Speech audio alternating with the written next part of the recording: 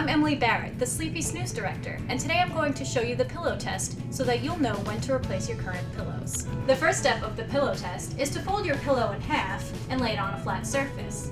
You'll then want to place a light weight on it, such as a small book or a sneaker, or in this case, a tissue box.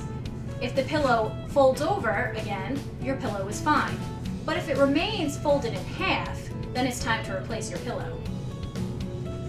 A good rule of thumb is to replace your pillow every 1 to 2 years. But if you can't remember the last time you replaced your pillow, then it's definitely time to get a new one.